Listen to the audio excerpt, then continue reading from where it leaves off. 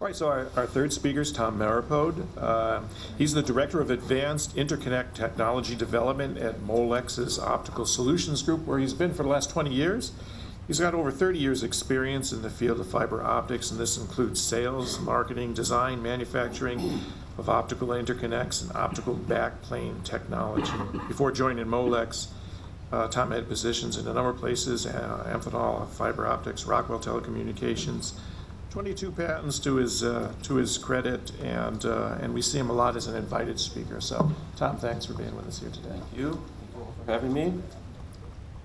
I'm going to speak today about a project that we started over a year ago as a result of these AIM Photonic discussions, and is now a INEMI project. We've got a great facilitator in David Gulowski. He has a lot of experience in doing this, and I would say the IPSR and INEMI process works very well for doing this, and I'll talk a little bit about that. And at the end of my update on the project, Professor Kimmerlin asked me to say a few words about the structure of building a project team and what's important in that, even though it's just my first project. So I'll try to make some observations for you. So we started this project with a discussion out of the TWIG sessions of what can we do before working towards AIM Photonics packaging, where we don't have a chip yet. Ultimately, we've got to start looking at getting optical signals on and off the silicon photonics chip, but that team wasn't quite ready yet. So we talked about, looking at the roadmaps that INEMI and the rest of these, all of your discussions publish. What can we do to take some low-hanging fruit and start working on a project that has some relevance towards future things? So this is going to be a project called Phase 1. There'll be a project called Phase 2 and Phase 3, which will get closer and closer to doing optical interconnects to the chip. Any of you that have done optical components or optical systems, we saw some great stuff from Peter and the previous speaker about how do we connect to chips. But within optical systems, it's always about connectors, whether it's electrical connectors or optical connectors. They're kind of the last thing that people think about, but they're very important in the system performance. And a good thing because I work in the connector company. So what we're going to do with the project here is use single mode expanded beam connectors to kind of prove and show to the industry that you can utilize these with silicon photonics devices, talk about what effects they will have on the system, and to kind of get ready for utilizing single mode expanded beam connectors out in the user community. Today we're already using multi-mode expanded beam connectors. I would say they're very mature. We have high volume manufacturing going on. We've got several systems that are utilizing multi-mode expanded beam connectors out in the system, working at 10 and 25 gig, so they're very well characterized. What we don't have today is a single mode interface working at anything above a 10 gig or at 25 or the next generation speeds. We started off with a project chair with Terry Smith, sorry, thinking the wrong guy. Terry Smith, and he came up with a great nice cartoon that I just kept using because it's simple. It describes a silicon photonics transmitter going through a couple of different types of connectors, a front panel connector, which is widely used today, a blind mating backplane connector, which is a fairly mature technology, not used as much, to try and understand and show the effects to the end user community that they can trust that these will work and perform in their systems. We're also trying to look at what the next phase of these projects will be. Maybe we'll have silicon photonics devices that are mounted directly on board optics, or maybe these devices will be something that will mate directly to the optical backplane connectors in the future. So this is kind of Phase 1 of doing something, I would say, fairly simplistic and high level, but has not yet been done in the industry. This is all funded by the participants, so we're taking no funding. There's not a lot of, I would say, cost going forward. Almost all of the participants are already doing something in the area, so it's a nice way to coalesce work that's been going on in the industry and put it to some practical use that's important for all the participants.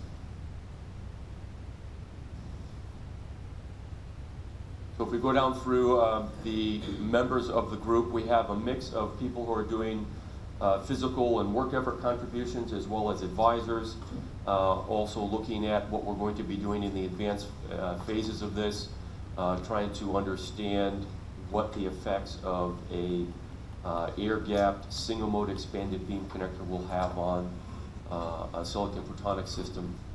So quickly going down the list, Molex is providing a number of interconnects. We did some of the chassis work. I'll show you some pictures of that near the end here. Celestica provided us with an advanced TCA chassis. I'll show some pictures of that.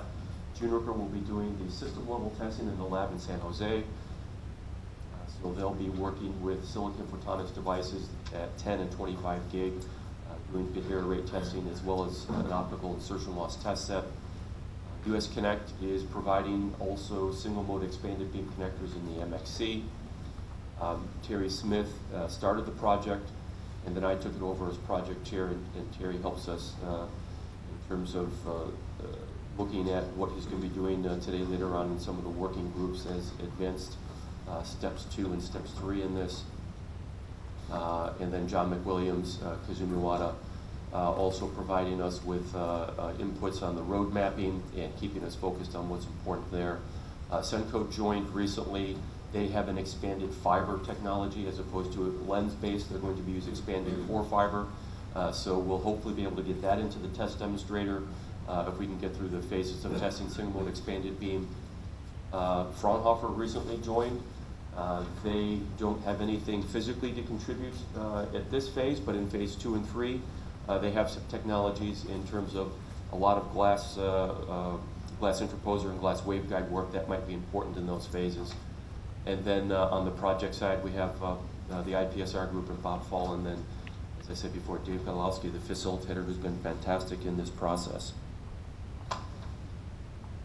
What we'll be looking at in the, at a very high level is basically connector performance, how it influences the optical link in a silicon photonics device. We did start off having 2 different silicon photonics devices, a single wavelength and a 4 wavelength component. One of the members dropped off the team, so right now we're just working on doing a single wavelength 1310 nanometer parallel device for testing. And we'll be looking at insertion loss, connector return loss, any polarization dependent losses, doing some mate-demate testing, and seeing how that influences the optical link performance. And then if we're on track in terms of timing, we'll add in some high-level testing in terms of dust performance and do some environmental testing as well, just so we can get through some baseline to get that under our belt as we move into phase 2 and phase 3. So fairly simplistic. We're using a 1310 nanometer parallel device that has 8 transmits and 8 receives. We'll be taking that through the front panel lens connector and doing that as mated pair number 1. And then we'll add mated pair number 2 in the back plane. I've got some more graphics coming up here. And then it gets a little bit more complicated when we start to look at if we have enough optical budget, that we'll do 3 mated pairs or 4 mated pairs to see how that builds up to impair the link. And you'll see why that gets a little more complicated for us in a couple of these pictures that are coming up.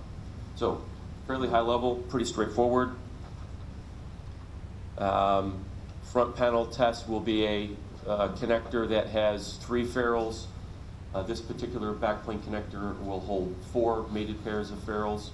And then we have the same thing for the US Connect version, utilizing the MXC, a single mated at the front panel, and then we have up to 6 mated pairs available here to us that we can loop through to build up this test sequence.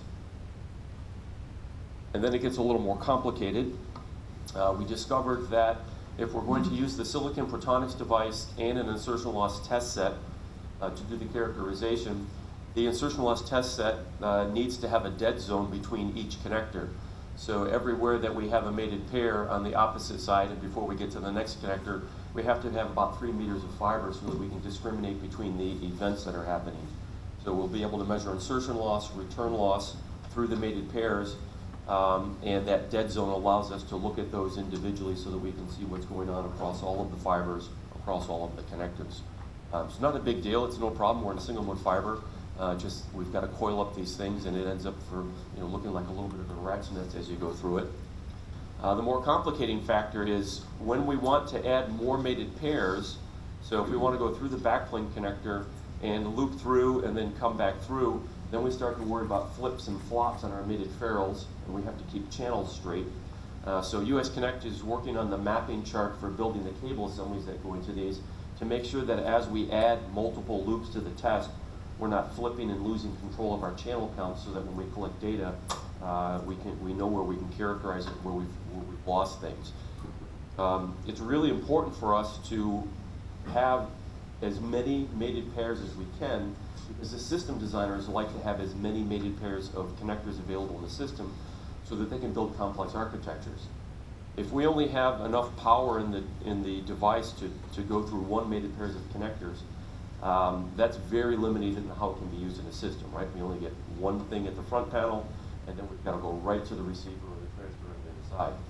The more mated pairs we can have in the system, the more complex the architecture can be, where we can go through, we can go through the racks, we can go through shuffling devices, we can go through different types of network elements so that we don't impair the signal through multiple mated pairs. So that's part of the testing that's very important to the user community, because they would love to have at least 4 mated pairs. 3 is okay, 2 gets very limiting, and certainly 1 is almost unusable.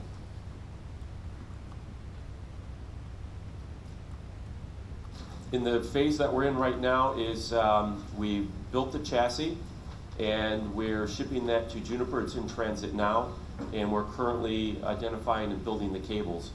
So as I said before, we have to keep track of all of these connections between the test sets and the devices to make sure that we're not flipping fibers. So the mapping out of the jumpers and cable assemblies is in process, and we'll start to build cables here this month and get those shipped off to the Juniper lab. Both Molex and Senko are building, Molex and US Connect are building cable assemblies, and if we've got time, we'll fit the Senko expanded fiber assemblies into this as well, utilizing one of the backplane systems. So we'll have a very nice spread of a multi-sourced and multiple technologies to characterize in the test. Once we get the cable assemblies at Juniper, we'll be doing insertion loss testing, 10 gig testing, 25 gig testing, and if as I said, we've got time, we'll do some dust testing in environmental testing. So I snapped a few pictures of the chassis before I shipped it off. We're utilizing the ATCA chassis, even though we're not powering it up. It is a very nice box for us to use because it's a standardized base chassis that gives us an open zone to add any type of connector we want into the backplane area. So if you don't know ATCA, there's a power zone, there's a signal zone, and then there's a zone 3 that's open. And on the back side of the chassis, you can plug in cards here, and this zone 3 is open for any type of connector, whether it be electrical or optical. So it's a very nice box for us to use. It's shipped to us from Canada. These are the cards that it came with, which were also worked out perfectly for mounting the connectors. The first one here is the MXC connector. We have a single channel for doing the 1 mated pair in the front. The blind mating MXC backplane connector that has 6 positions. The other card is the Molex circular MT, which has up to 3 ferrules, and then our HBMT backplane connector, which can support 4 mated MT ferrules. Optical backplane connectors are fairly mature. We've been manufacturing and shipping these to the industry for nearly 20 years now, so this, from a backplane connector standpoint, there's not a lot of advancement going on. It's the single mode expanded beam connector that goes inside of it that does not yet exist today. And as I said, we'll be putting those together in the next couple of weeks. And this is what the box looks like with the connectors mounted in it. I stuck some cables in it so you can kind of see inputs going through, and then we'll come across the card and go to the backplane connector. We'll have that 3 meters of cable wrapped up on here, both coming in and coming out. And then on the back side, we just mounted metal plates with the blind mating backplane connectors. Very straightforward. Don't have any problems at all with the chassis mechanics. The connectors allow for any of the card cage tolerances, the mechanics of mating the cards. They have enough float to allow us to have good mating conditions that won't influence the connectors. And a quick look inside the chassis, so you can see when the card is mated in. it's a fairly complex mating sequence that doesn't take up too much space on a card. So deliverables. We really want to provide useful information to systems designers. Silicon photonics devices are available, so those things are well known, but they have not yet been utilized with single mode expanded beam connectors. So that's a lens interface with an air gap going through another lens, sometimes air coated, sometimes not, depending on the loss and the reflectance. So we really want to build confidence with the user community that we've got a robust interconnect that provides some value in terms of use in the end user market that's much more robust than the connectors that we have today. Expanded beam connectors are much easier to clean. They're very hard to damage, so that you can't scratch a fiber. And so really it's the confidence that we want to build out in the user community. And at the end of the project, we'll do a white paper and then a webinar, and that's part of the INEMI process. And then just the last couple of points here. So my perspective, what builds a team? You really need to have a nice, well-bounded project, something that doesn't have a lot of mission creep and wanders too far off base. So that was very good for our start, that we knew exactly what we've been working on and what we would not do, because we knew we had phase 2 and phase 3 coming. Also, really important to have participants who can bring value to the project, people who will do the work. It's important to go out and ask those people and talk to them individually. Also to have their manager buy-in. That is part of the INEMI and IPSR processes. There is management sign-off on this. So for myself as a participant, I did have to have my management team sign off that I could drive my organization to do work. Right? So either I have to do the work or I have to drive somebody in my organization. Right? I have a machine shop that's got to do work on the chassis. I've got people that have to build cables. So you've got to get that buy-in from the organizations and the participants. And then you've got to have participants that can have a vision of what's going to be needed, so that you can have a tight scope. So you can't, if you go into these things blindly, you'll wander all over the place. So we're lucky enough to have participants, and we're not doing a very complicated project here. But we had to bring people in that had silicon photonics devices, that had the technologies of building the cable assemblies and the backplane connectors. Somebody contributed chassis. So you need people who can do work and contribute and stay fairly tightly defined. And then also what's important is the intellectual property part of it. This is, in some cases, this can be pre-public. It can be pre-work that companies are doing. In this case, we're not too pre, because both participants were working on single mode expanded beam connectors already. The chassis is not anything that has any IPR. But as we get into phases 2 and phase 3, these things will become more important, because when you ask somebody to contribute and do it in a public manner and they have IP on things, it starts to get fairly messy. And if you participated in MSAs, you know that process. So the INEMI process is very nice, and the IPSR process was very good. They've done this many times, and that was a very smooth process for us, even though it wasn't so complicated. Thank you very much.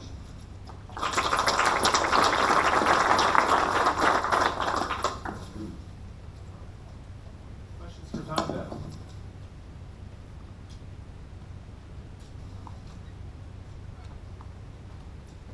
So Tom, I got one quick one. That is on the schedule there.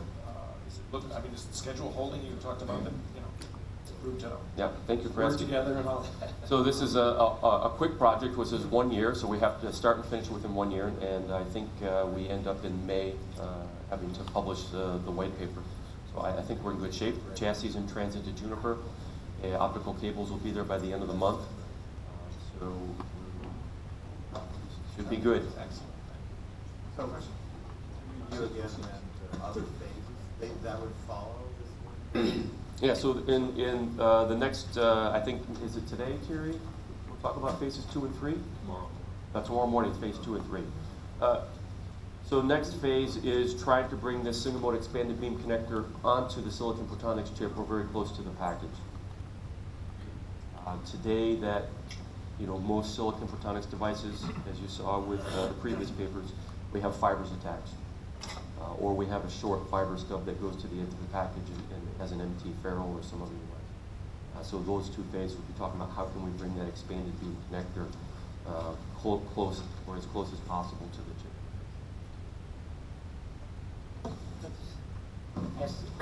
Ask you a question. I think you answered almost all of them. But the sequence of the chip, the package, and now the connector is really symptomatic of the emergence of the silicon photonics technology. Because now the big pushback is the reliability, which really is falling on the connector. So when you look at this group and how you've been able to pull in the key people to provide whatever you need to move forward, could you say a few words about your comfort with proceeding forward in this technology, and whether there's another bump after you get through the connector for the system designer to be worried about? Yeah. So my understanding is that system loss budgets are going to be pretty tight as we get above 25 gig. Some people have told me there is no budget above 25 gig, depending on the modulation schemes, and that may be a difference between multi-mode and single-mode high-speed systems. So we're going to be very pressed with the optical budget. Right now, single-mode expanded beam connectors are probably on the order of 1.5 to 2 dB. We hope to get them to be 1 dB and less. Return loss looks very good. I'm seeing around minus 35 dB with AR-coated lenses, so I don't think that will be a problem for us. But I think we're going to be challenged on the optical insertion loss budgets of both the devices and the lens performance.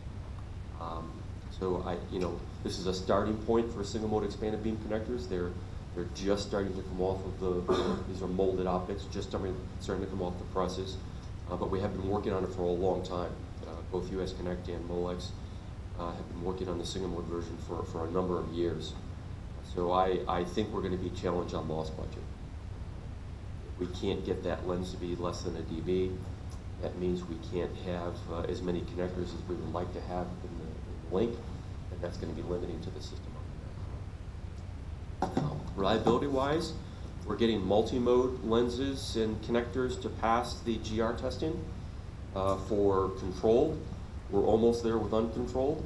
I think that work will be applied to the single mode, but not quite sure yet. So I think we'll be okay on environmentals, at least for data center applications. I think it'll be some time before we need it out into the broader market, minus 40 to 85 degrees C in terms of the outside plant or any other application space. But within the data center, we should be fine. So apart from IP legal issues, in terms of your team building, do you want to say something about how you, in terms of your work, sort of how you work through in-house or in terms of It was fairly simple for us because we had a fairly well-defined low-hanging fruit, right? So we picked something that was kind of easy, and we're lucky enough that both several of the people are working on these already, and they were already public and working on that. So that part of it was easy. Certainly Juniper is a system house, so they have a vested interest in knowing how these things perform. They're already doing work in that area, as many of the system houses are. So we didn't have a lot of IP issues to solve. We're not revealing the methodologies for manufacturing and how we're doing our molding and things like that. So this one is easy, not complicated at all. I think phase 2, phase 3s will get more complicated for us because now we're talking about designing something specifically to couple to a silicon photonics chip, how it's going to couple the methodologies there. There's going to be some IP in that area, beam path stuff like that. This was easy, luckily. Yeah, Tom, can you comment on the discrete cable use versus waveguides? Boy, it's going to be a long conversation. I think the glass waveguides are very promising from a loss perspective at the long wavelength. I think polymer has an issue at the long wavelengths. They're very lossy. Even though polymers have done pretty good for environmental work, their crossover losses and just inherent losses make them fairly difficult for any long distance. The glass waveguides look much more promising. But you certainly you've got a couple in and a couple out of it. The flyover type cables have been used in systems for decades now, and they're fairly well understood. I think if we ever get to a waveguide based card, it's probably going to be a glass waveguide based thing. Whether that waveguide is embedded in the PCB or rides on top of it, I don't know the answer to. But glass looks. If we have to go any distance at all, right, across a card, fibers is the way to do it. Glass waveguide probably next. However, I think it's going to be pretty good for glasses. Anything past 100 millimeters or so.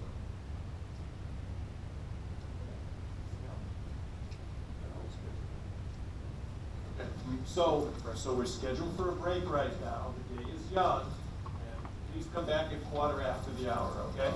Thank you all the speakers again.